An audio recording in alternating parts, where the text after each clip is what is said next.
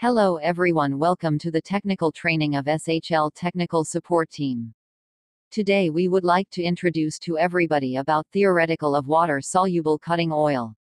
The presentation will consist of 3 parts. The first, introducing about metal working fluid.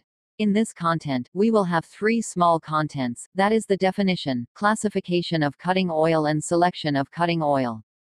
The second, we will learn about water-soluble cutting oils, with contents such as definition, classification, water-soluble cutting oil, composition of water-soluble cutting oil.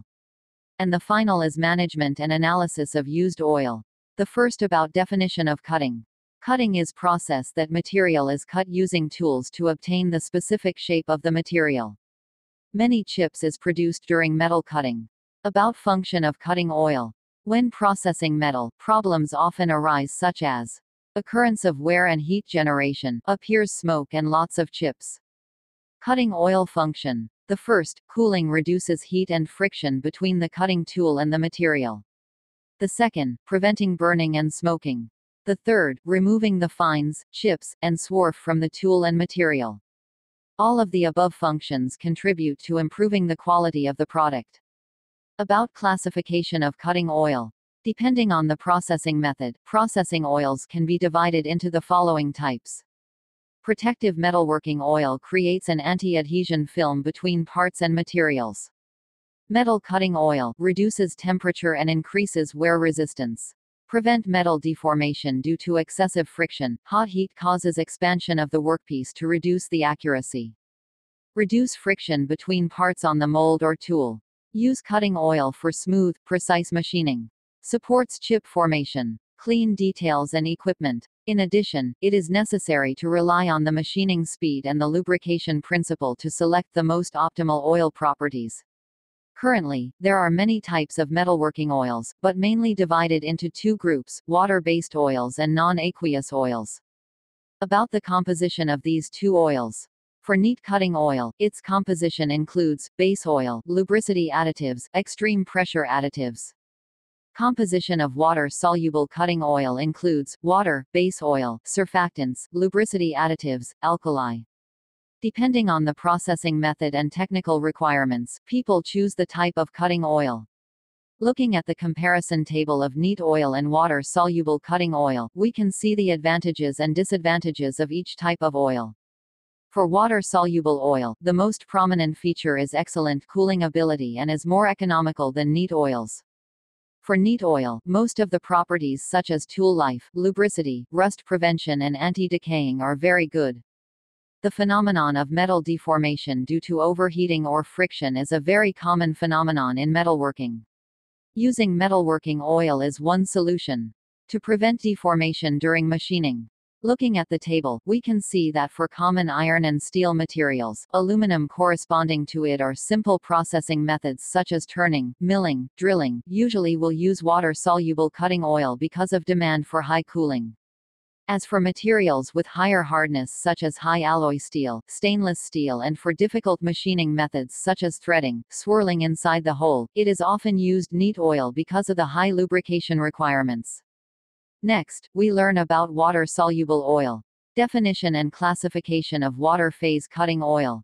Water phase cutting oil is an oil that needs to be mixed with a solvent water to form emulsion. When dry, it leaves a thin film that protects the tool and the workpiece very well. Divided into 3 types. Type 1, emulsion. It is made up of components that are insoluble in water, such as mineral base oils, fatty oils and surfactants to disperse water-insoluble ingredients. When diluted in water, the insoluble component is dispersed into quite small particles, making the solution milky white. Type 2, semi-synthetic. Component are polar synthetic compounds that are soluble in water, mineral oils and surfactants. When mixed with water, because there are many water-soluble components, it is better to disperse the insoluble components to help form very small emulsions. Therefore, semi-synthetic water-based cutting oils often form an almost transparent solution when mixed. Lighter white. Type 3, synthetic. Base oil components are mainly synthetic oils with the ability to dissolve in water, so when diluted in water it forms a clear solution. For emulsion oil, the advantage of this type is its excellent lubricity. For synthetic and semi-synthetic oils, the outstanding advantage is that they have very good anti-corrosion and anti-rust properties, so they are often used for more grinding processes. About component of water-soluble cutting oil. It consists of water, base oil, surfactant, alkali, lubricant additive. Water is the main component in water-soluble cutting oils. It can account for 90 to 99% of the oil-water mix used. Corrosion, scale, foaming, rusting or most quality problems can all be caused by the quality of the water used in the blending process. The first, water hardness. Water with a temporary hardness greater than 100 ppm is considered hard water, below that is considered soft water. In most test analysis results, the total hardness parameter will give the most obvious assessment of water quality. The hardness of water is determined by the content of dissolved minerals in the water, mainly due to salts containing Canchi and Magi ions. Water hardness is divided into two types. Types 1 temporal hardness or carbonate hardness, formed by Ca and Mg carbonate salts and bicarbonates, which are mainly bicarbonates because of the carbonate salts of calcium and magnesium is almost insoluble in water. Types 2 permanent hardness, created by other salts of Canchi and Magi such as sulfate, chloride. Permanent hardness can only be changed by complicated and expensive methods. Money. The second, about effect of dissolved ions in water. Alkalinity. There are two types of alkalinity that exist in water, permanent alkalinity and temporary alkalinity. Water-soluble cutting oils generally work well at pH from 8.8 to 9.5. They require a certain amount of alkali for good cleaning performance, corrosion control, increased resistance to rot. However, high alkalinity will increase the pH, causing metal surface staining and skin irritation. Chloride ion. When the concentration of chloride in water mixed with cutting oil is high, above 50 ppm, it will make it more difficult for the product to control rust corrosion.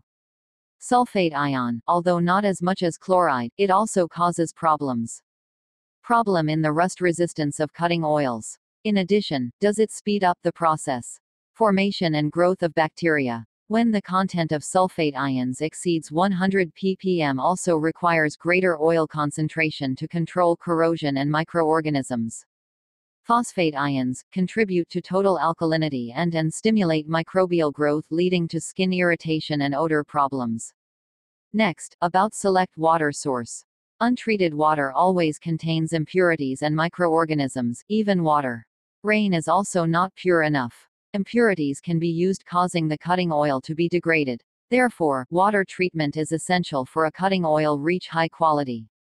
Water quality varies according to the source of water supplied. The water used for making cutting oil is often recommended by oil producers as tap water from municipal construction companies, as it is analyzed daily and weekly and has detailed information on composition of them. The next component we learn is base oil.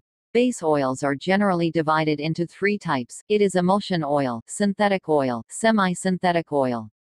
Emulsion oil has a base oil composition of hydrocarbons obtained from petroleum distillation process, with very good lubrication, low cost, but poor microorganisms.